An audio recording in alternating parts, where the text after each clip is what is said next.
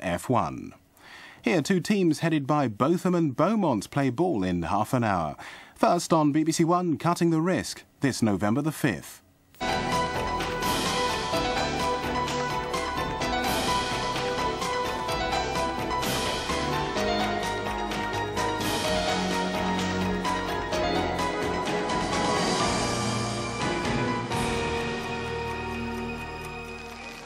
Over the next few nights, millions of us will be enjoying ourselves at fireworks displays and bonfire parties, and we all want to remember the 5th of November as a time of fun and laughter.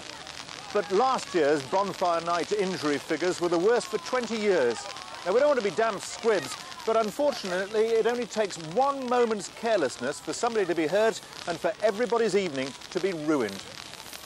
We're devoting the whole of tonight's programme to highlighting ways to help make your bonfire night a success. Now, if you've been listening to BBC Local Radio this week, you may have heard about the offer of our free leaflet produced by 999 and the Department of Trade and Industry. Its slogan is "Be safe, not sorry," and it contains information about the firework code and also advice on what to do if something goes wrong. It shouldn't cost you anything and should be available in all shops selling fireworks and also BBC local radio stations across the country. And throughout the programme, we'll be backing up the information in the leaflets in our own way. Last year in the UK, we bought more than 100 million fireworks. That's £40 million worth. The most dangerous place to be on bonfire night is in your own back garden. There were more than 600 accidents last year at small private parties. That's 3 times as many than at large public displays. Fireworks are fun if they're used safely, but remember they're explosives and come under many of the same laws as dynamite and TNT. Selling fireworks to anyone who appears to be under 16 is illegal, and you could be fined up to £5,000 under the Explosives Act. Throwing fireworks in the street or any other public place is also a criminal offence, which carries another £5,000 fine. Try to buy your fireworks from an established shop. Despite some recent changes in the law, shops still have to be registered to sell them and meet strict guidelines on how they're stored and displayed. And always look for the British Standard number, BS 7114. It should be on every firework or box of fireworks you buy. Although the focus of attention in November is on the danger of fireworks, far too many injuries on bonfire night result from the bonfire itself. Now, the safety precautions for bonfires apply to the sort of fires you might light in the garden at any time of year. But on bonfire night, there are far more people around, and there's the added pressure of not wanting to disappoint people. When Terry Thatcher helped out at a bonfire party at his local pub in Bedfordshire last year, not wanting to disappoint people nearly cost him his life. In our reconstruction, the adults are played by actors, but the children take part as themselves.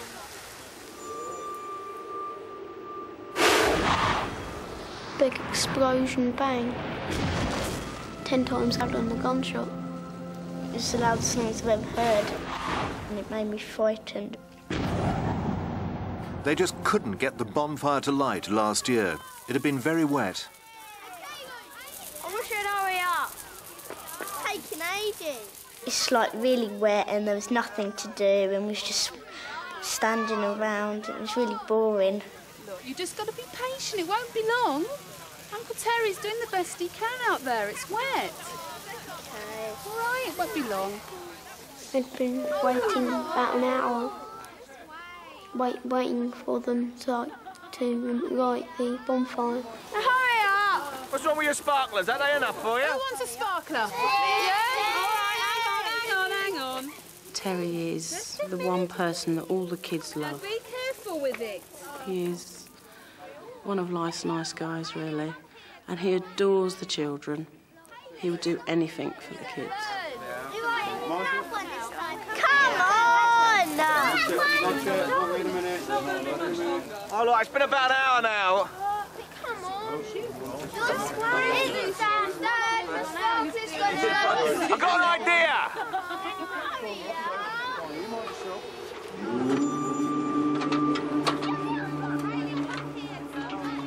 When he started putting the petrol on the bonfire, I was starting to get like a bit scared and I didn't say anything. I thought it'd like be all right, but I wish I had now. I know absolutely nothing about the dangers of lighting bonfires, so I thought he was in control and he knew what he was doing. And he did know what he was doing. But we pushed him to make one vital mistake. Soon be old enough to cook on.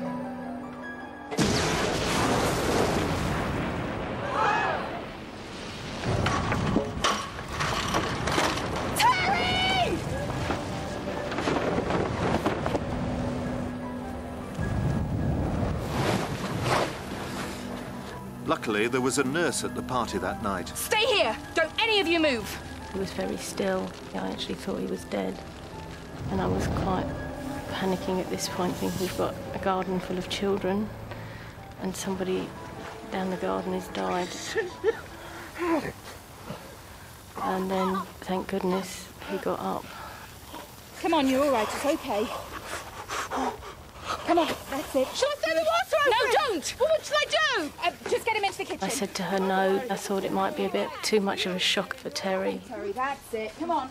You're OK. He looked bad, and he was like all black. And I've never seen someone like that before, and it made me frightened and worried about him. Fill the sink up, quick. I'm just going to take your jacket off, Terry. That's it. How full do you want it? As full as possible. And can you find me some towels? Right, OK. That's it. Good. Leanne! Keely! Come on, I'll get some towels. Get your T-shirt. And can you switch the light on, please? Right. And the next thing I thought, God, the kids. So while Corinna got everything under control in the kitchen, I shut the door, went outside, grabbed all these chocolates off the shelf. Come on then, everyone wants a bar of chocolate. Maria goes, chocolate bars, and everybody goes, would you like the Mars bar, the Twix, or Kit Kat, or all three? I was thinking, all three, thank you. You want a Twix? Took my mind off of things for like a couple of minutes. It cheered me up a bit, but it didn't take my mind off Uncle Terence. That's it. That's it. Right. Good, good. I started to tip water over his head and down his back and over his chest, and his skin started to all blister. The blisters were awful. I asked for the towels, knowing that they hold water and I could keep those against his skin and they'd cool off sort of a larger area. That's it, Terry. Just keep it good and cool. You're doing fine. You're doing great. He was so hot. The towels kept drying and I just kept soaking them and putting them back on again. My face. What about my face?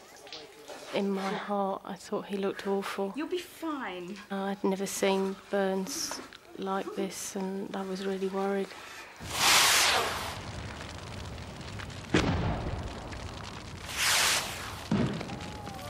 And everything was going as the children had expected it to go.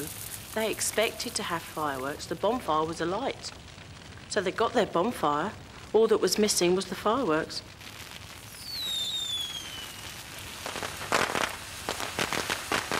We had some like big bangers and we liked them, but it still didn't take my mind off Uncle Terence.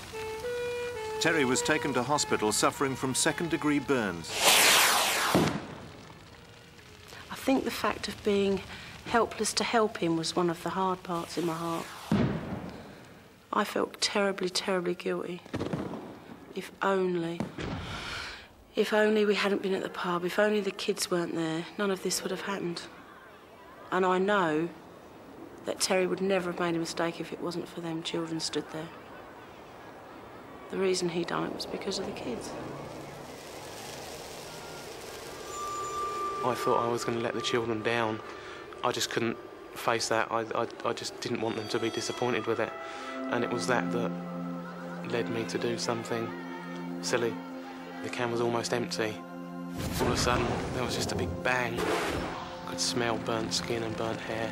I could feel my arms actually blistering and burning in the flames.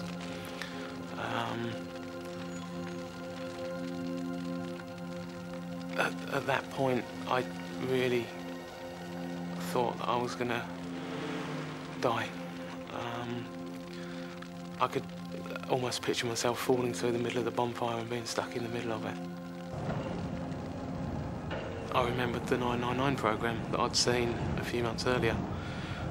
For some reason, it just flashed into me, roll on the grass or roll in something.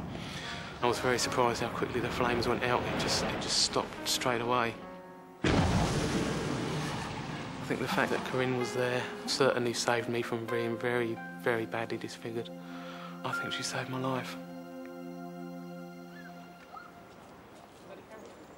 The recovery that I've made since coming out of hospital really has amazed everybody that saw how bad I was at the time. My arms were very, very badly injured. They're pretty much healed now. My face was very bad. Benjamin wouldn't actually come near me for over a week because it just frightened him so much. I think really that was the most upsetting part at the time, was the fact that he didn't want to know who I was. But as you can see, he's fine now. Hey, give me Daddy a hug. Daddy hug. Boy. I know how very close I was to killing myself, and that's very difficult to say with it being such a stupid thing to do anyway. But it just frightens me to think that somebody else may do that and not be so lucky.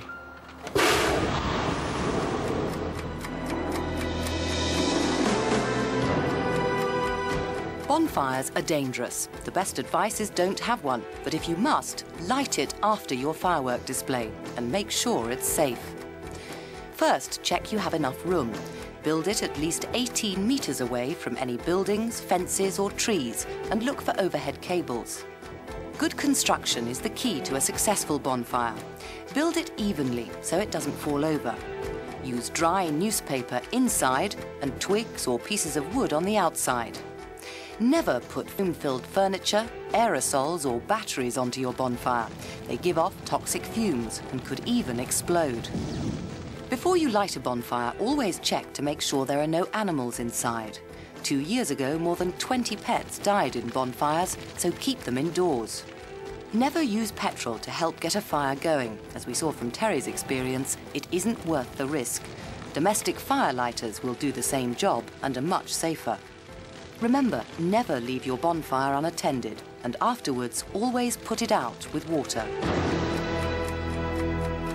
There's one group of people for whom Bonfire Night will never be the same again.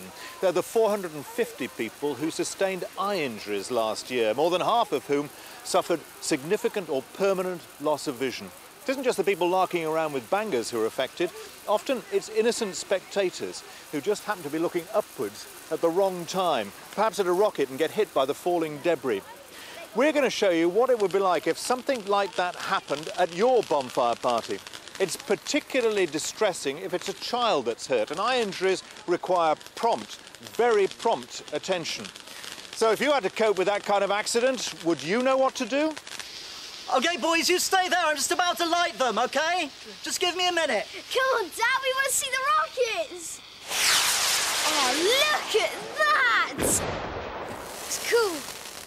Ah! What is it? It's my arm! Dad, it's the rocket, Dad! Danny, I'm coming. What are we going to do? Get him indoors as quickly as you can. You can't help him if you can't see the problem. Danny, what's happened? He's got something in his eye. Is he going to be all right, Dad? What are we going to do? You need to lie him down on his back. What good will that do? It'll help reduce his panic and calm him down. OK, we've done that. So now what? Support or cradle his head so that it's as still as possible. You must stay calm. It's a very distressing situation for the child, and the calmer you are, the calmer he'll be. Don't worry. He needs to keep his eyes still. Ask him to keep his uninjured eye on one thing in the room, because if he keeps moving the uninjured eye, he may damage the other one more. OK, Danny, look, just look up at the ceiling. Don't look round at Dad, all right? Now, you need to assess how serious the situation is, so see if he'll let you have a look in his eye. Let's see, Danny. If he can't open it for you, don't force him to. It may be a serious injury. But what does that mean? Should we try and wash it out? No, because there might be something embedded in his eye. Never wash a wounded eye, as it could cause further damage. So we shouldn't get it out, then? No. If it's actually stuck in the eye, it'd be the worst possible thing. You might end up damaging the eye permanently. Well, what can we do, then? Cover his affected eye with something sterile, nothing dirty which might cause infection. If you've got a first aid box, then get it. If they're well stocked, they're essential in emergencies like this. Use an eye bandage if there is one. Here, use this.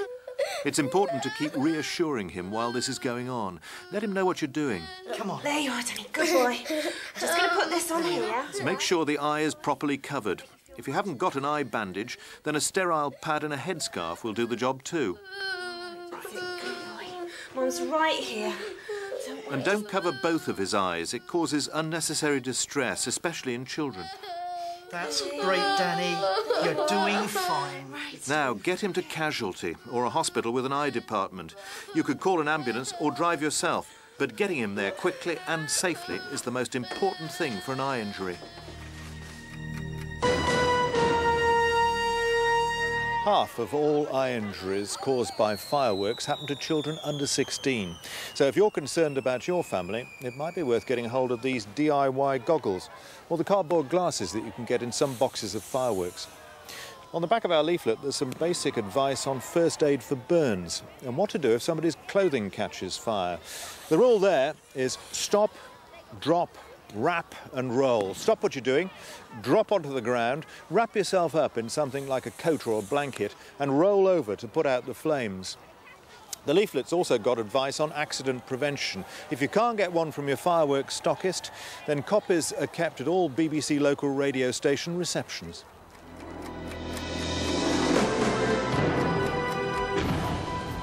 Store fireworks in a closed box. Keep them locked away somewhere cool and dry until you need them. Always prepare in daylight. It's much safer. Make sure you only have one adult in charge of the fireworks. It'll stop any confusion on the night. If the fireworks need to be pushed into the ground but it's too hard, use buckets filled with sand or soil.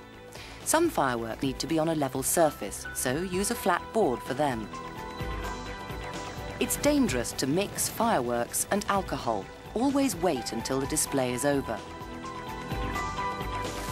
Never put fireworks in your pocket. If they ignite, they're almost impossible to put out. Different fireworks have different instructions. Read each firework carefully beforehand. At night, always use a torch, never a naked flame. Light your fireworks using a long taper at arm's length and stand well back. Always have a bucket of water handy to douse any dud fireworks, and at the end of the night, douse and bury the used ones. Finally, never go back to a firework once lit. It's just not worth the risk. One of the reasons why you need to be so careful with fireworks is that they're made of gunpowder, which means they're designed to burn and keep burning. If anything goes wrong, they're virtually impossible to put out. The damage they can cause doesn't just last a night or even a week. It can take years and years of painful surgery and treatment to repair. And it's not just the physical damage. In our next story, David Brooks was just 15 when he broke one of the most basic safety rules at a firework party near Manchester. It blasts in, just like a bomb explosion. David! I was just thinking, I've got to get it out quick, I've got to stop it. I couldn't believe that he'd actually done it. Hey, Tom. Glad you could make it. Lee said you was coming. Yeah, we've got some fireworks. In this reconstruction, David and his best friend, Tom Williams, are played by actors. Okay. Right, thanks a lot. Okay, Thanks. see you in a bit. David loved fireworks. That was the highlight of the year for him. Bonfire night was fireworks. This really was the first time that he'd asked to go out to somewhere where there was going to be a bonfire and fireworks, and we weren't going to be with him. He'd always had it drummed into him never to touch them, never to go near them, you know, never to put them in his pockets. I remember feeling really funny inside and thinking, gotta hope he's all right. There was a group of us, about 14, 15-year-olds, who were all friends from school. We were discussing normal things that you discuss when you're that age. Football, girls, etc. We saw it as an opportunity to get away from our parents and pretend to be fairly grown up, really. When the fireworks started, David was very excited. Yeah, let's go and see if we can help out with them fireworks. Come on, come on. The fireworks were properly stored well away from the bonfire in the kitchen. We took the precautions to make it as safe as possible by putting all the fireworks that people had brought down in tins. David, please be careful with those. Of course I will. That was my last words to David. I thought he was going out with the tin, but obviously he didn't.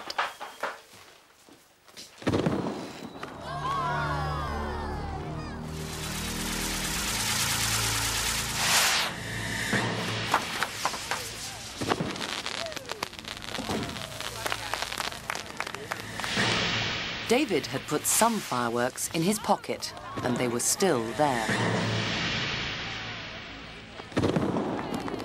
I'm not really sure what happened. It could have been a spark from the fire, we could have been sitting too close, it could have been anything. David, your leg. David! I got up and ran after him and I noticed, the sparks getting bigger and things flying out. That was when I realised that there were fireworks in his pocket. I couldn't really believe that anyone could be that stupid. There was a lot of fear, a lot of panicking, hoping that I don't get set alight. I was trying to put them out, trying to stamp on the fireworks, trying to make sure there was nothing left. But more and more fireworks were exploding all over the place. Give us some help quickly. They rushed David inside where it was light so they could see the damage. There's nothing wrong, Tom. David couldn't feel any pain because the fireworks had destroyed the nerve endings in his leg where they'd burned through his skin.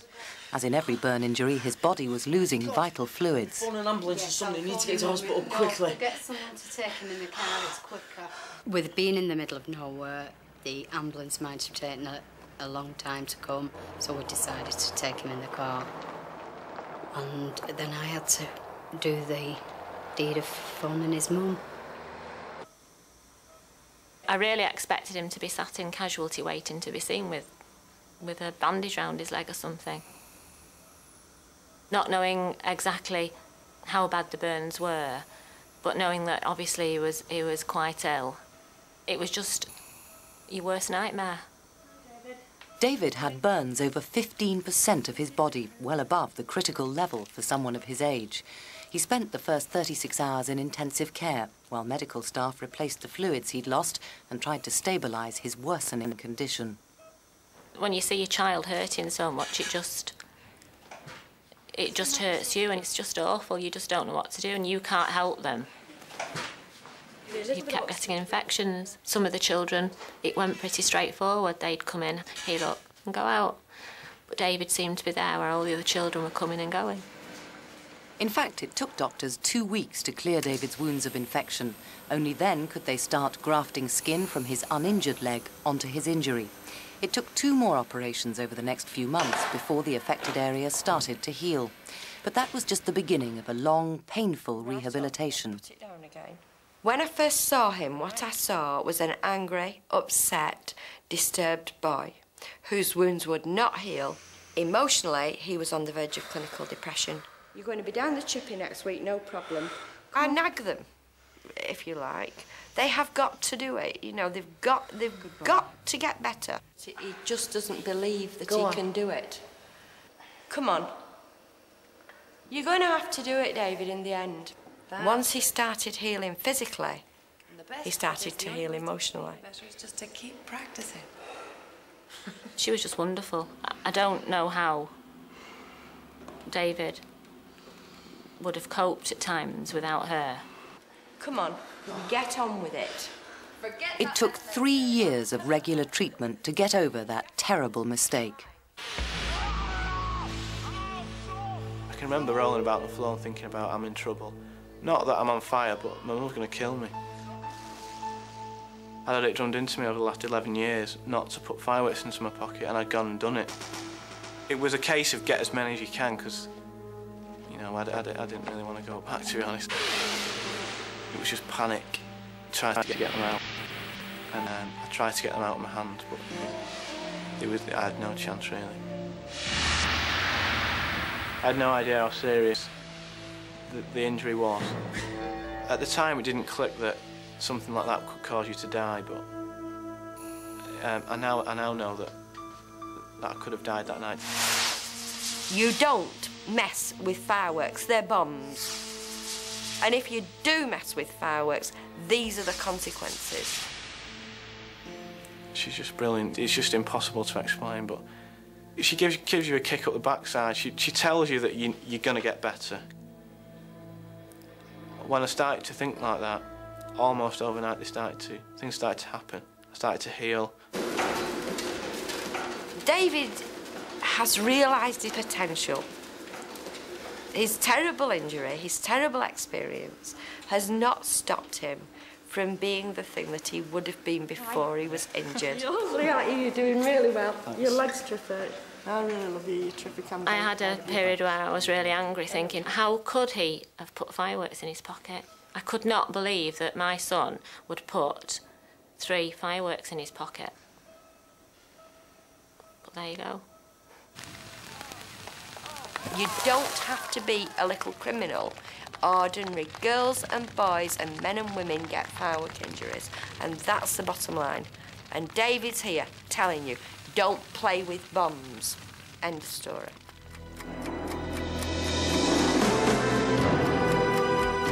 More than 1,500 people were injured in the UK last year, and they all needed some kind of hospital treatment.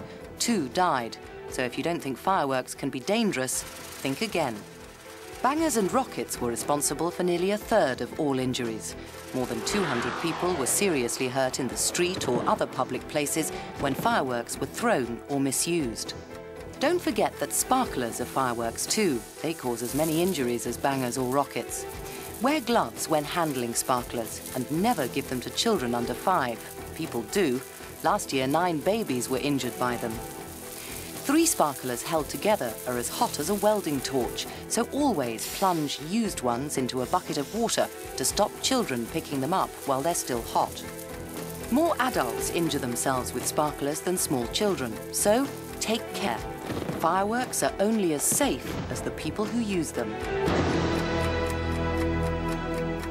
OK, Mr. Buerk, stop eating. Get working. Now, we hope that nothing we've said on this programme will stop anyone from enjoying Bonfire Night. If you're off to a public display, then no doubt the organisers will have put a lot of thought and planning into the whole event and, of course, thinking about people's safety. If you're having your own informal party at home, though, the arrangements obviously are up to you, and make sure that everybody knows and obeys the rules. The key is to be aware of the dangers, plan to avoid them, and then stick to the plan. Children, of course, need extra supervision, but as we've seen, adults are perfectly capable of abandoning caution and doing something they absolutely know to be stupid, like trying to talk to the camera while cooking hamburgers. Well, I think that's probably enough talking for now. So have a really safe and happy Bonfire Night. Good night. Good night.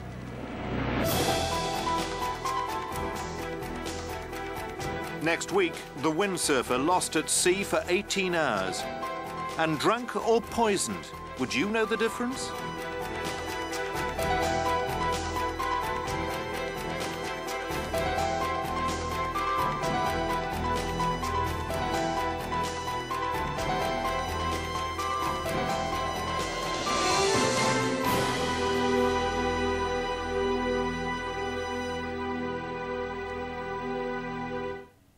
And 999 Young Lifesavers explains what to do in emergency situations.